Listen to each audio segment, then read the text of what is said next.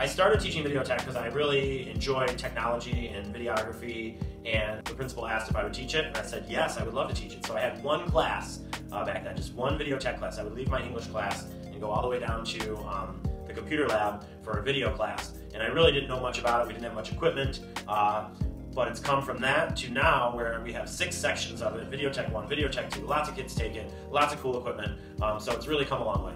Video tech is very fun because we always usually pick our own groups and like do whatever we want whenever the hallways. In video tech, the students learn how to be videographers. A video tells a million words. So they start off by learning composition of video, the terminology of different videography, how to use the equipment, and then they go on to make projects, lots of video projects that are on the Baker announcements, that are on the Baker YouTube page. They get to be very creative and come up with these cool video ideas and produce projects throughout the year.